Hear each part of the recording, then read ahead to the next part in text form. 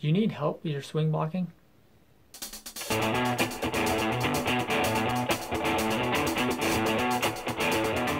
For the best volleyball coaching and training advice, subscribe to my channel and hit the bell to be notified when I post a new video every Tuesday.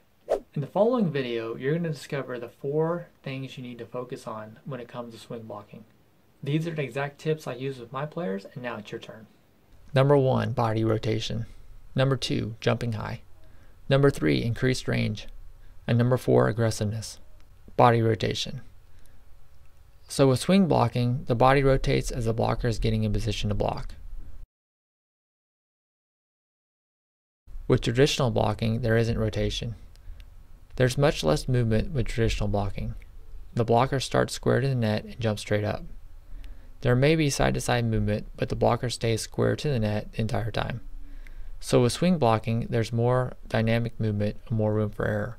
Since more can go wrong with swing blocking, the traditional blocking may be a better strategy for younger and experienced blockers.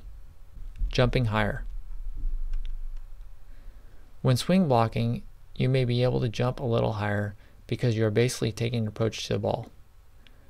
You're able to use your arms and get momentum to take you up higher. With traditional block, the focus is more on getting in a good position. You stand at the net with the hands up in front of you. You don't end up using the arms much at all. Increased range. With swing blocking, a blocker can start in the middle of the court and take steps quickly to get in position to block at the outside. There's proper footwork for both swing blocking and traditional blocking. With the traditional block, the blocker can have really good range if they have developed the proper footwork. So it's not just with swing blocking that footwork is important. Now, if you haven't watched my video where I explain the specific skills to blocking, be sure you check it out. The link to watch it is in the description below and also in the cards in this video.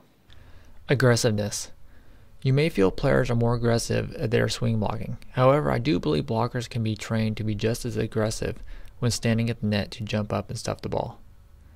I think there isn't a right or wrong way to block. Either way can work, but what's important is for it to be done properly. So both methods are okay, it just depends on the athlete and the situation. Good players can do both because there are situations when one technique would be better to use than the other. For example, a blocker may not have enough time to do a full approach and swing block to get in position. It may be faster to just shuffle the feet. So if you're going to train your players to swing block, it's a good idea to become comfortable doing both. Most coaches aren't focused as much on teaching blocking because their players need to learn other skills such as hitting and passing. So blocking usually isn't practiced that much at the lower levels. Blocking is generally the last thing you need to learn how to do. This is why you see a lot of younger players blocking so poorly. Now, if you haven't watched my video where I explain the difference between the swing block and the traditional block, be sure you check it out. The link to watch it is in the description below and also in the cards in this video.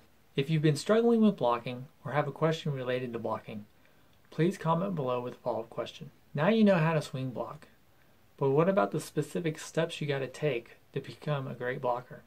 I've created a checklist that covers the entire process of learning to block a volleyball. This covers everything you need to know to become a successful blocker. The link is below. If you like this video, please let me know by liking it below.